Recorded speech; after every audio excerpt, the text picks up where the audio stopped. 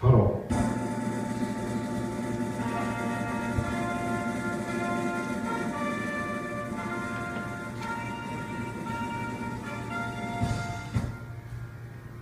네, 이어서 순국 선인에 대한 묵념이 있겠습니다.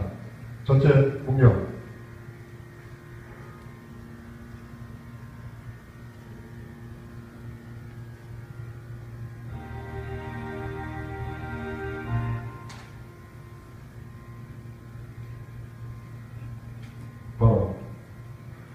이어서 애국가 제창이 있겠습니다. 애국가는 1절만 하겠습니다.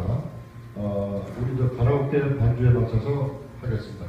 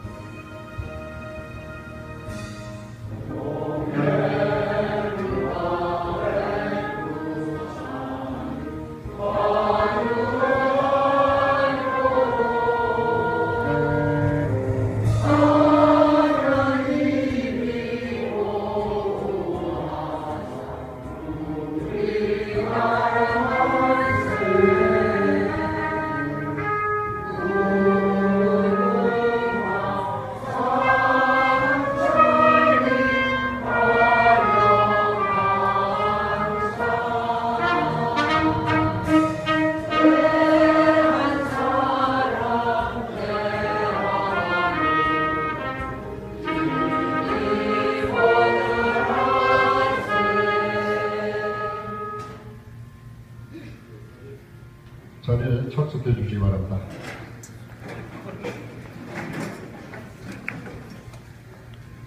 이어서 세크라멘토 교회협의회 회장이신 박춘배 목사님께서 기도해 주시겠습니다.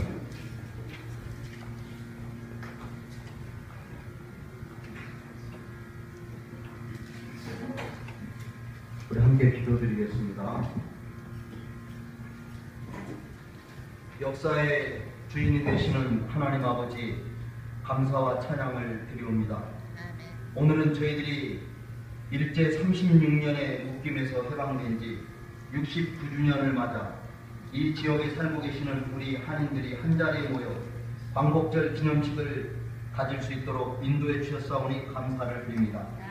먼저 우리 민족을 긍휼히 여기사 일제의 압박에서 해방시켜 주시고 민족의 순환과 역경 속에서도 우리나라를 보호하고 지키시어 오늘날 우리 민족이 번영과 풍요 가운데 살 수 있도록 은혜 베풀어 주심을 하나님께 감사를 드립니다.